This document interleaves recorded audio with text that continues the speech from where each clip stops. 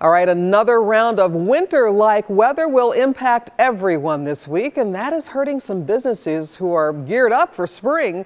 41 Action News reporter Belinda Post shows us why some green thumbs, well, they're frozen.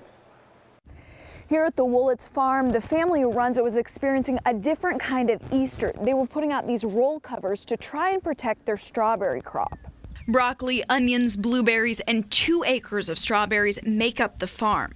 Owner Jerry Wallitz hopes the 34,000 strawberry plants will bloom despite the late frost. These buds are safe down to about 23 to 25 degrees. Temperatures near that low are forecast this week.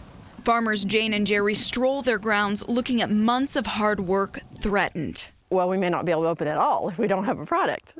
We're still early in the spring. This tarp adds at least 4 degrees, but strawberries do best when growing in 50 to 70 degree temperatures. Today's temp was around 30. This is just part of raising strawberries in the Midwest. The sweet red berries bring agritourism and 1,600 people each Saturday in May.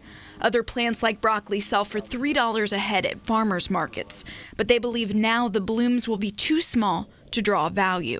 We're a lot more hopeful and optimistic about the strawberries this year than we are the broccolis. Blueberries are a hardier plant, but more open buds like these may be killed by the cold. This variety here, I'm a little worried of, will I get a harvest out of them? The couple says it could lose $10,000 to $20,000 in supplies and hours worked, maybe more depending on how the crops and weather hold out.